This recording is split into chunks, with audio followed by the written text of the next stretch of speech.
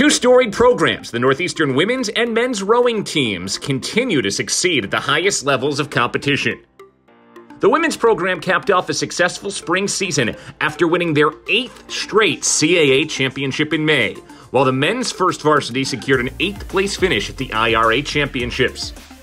Returning the majority of the seats in both varsity 8s, Northeastern Rowing is primed for another successful year in 2023.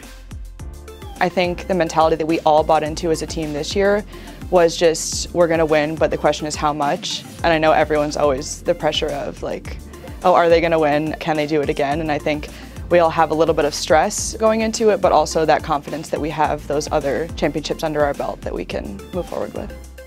It's exciting to kind of get there and like be the champions from last year. So it's exciting to like have that title and just that confidence that comes with it, and then like the motivation of, okay, we have to do this again. I was the last race to go, and it's kind of nerve-wracking because you don't know the results of the races before you.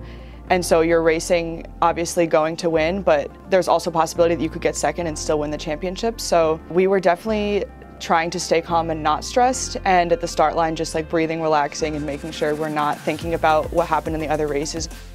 Definitely going down the course, we started off like we weren't winning, and I think we just had that confidence. We trusted our fitness, trusted each other, and it worked out well for us. It was just like the greatest feeling. Everyone was like cheering. We were so excited, and it felt like we had won our race. We had won the championship. Like we were so excited. Like everyone was like, we're going to Florida, and it was just like a great moment for all of us together as a team. Coming off Eastern Sprints, I think we really identified some points of focus that we needed to improve on. And throughout the season, we were just constantly putting those pieces together to get that perfect race we were looking for. And I think it was a really great learning experience for the team. And everyone came back really energized, finals behind us, just ready to kind of put our heads down and get to work. We really stepped on when we came back.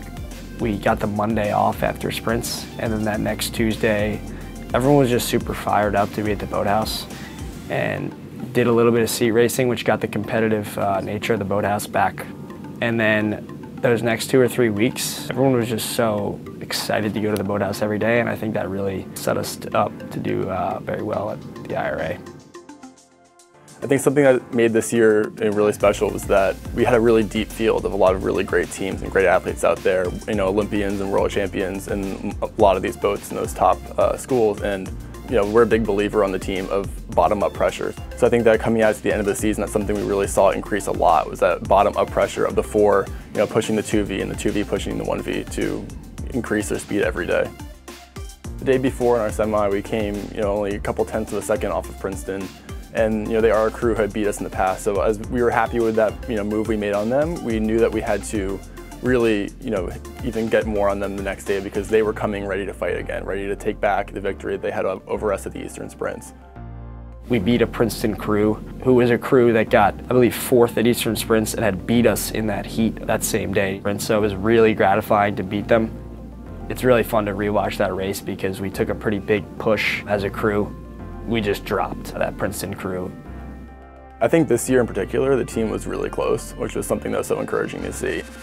So I think that in itself, that everyone was really able to get along well and kind of mesh well together, definitely helped us a lot with our success we had this season. And not only that, but when school ended and we were in that IRA camp, I think that everyone was just really bringing the energy up. I think that just continuing to stack on CAA titles back to back is really something that's pushing the program, and through the races all through the season, culminating with the CAAs, I think that results are very important in getting top recruits to see our program, especially beating bigger name schools like Harvard. And I think that's something that moving forward will be really helpful for the program. Just continuing the success we've had and like building off of it each year.